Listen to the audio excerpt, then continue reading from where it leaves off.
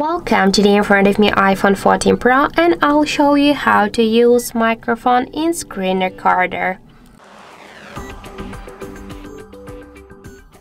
So first, if you wanna use the screen recorder application on your iPhone, you should first find it here on the control center. If you have not here this feature, you should first open the settings application and then scroll to the control center. After that, here you should find the screen recording icon. So this is this feature. We should click on this plus icon to add it on our control center. Now we can see here this feature, and after that we can use the screen recording feature.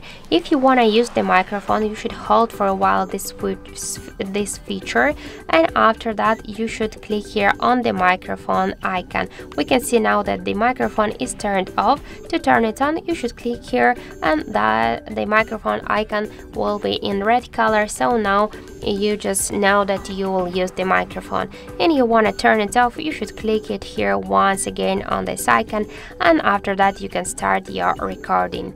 And that's it.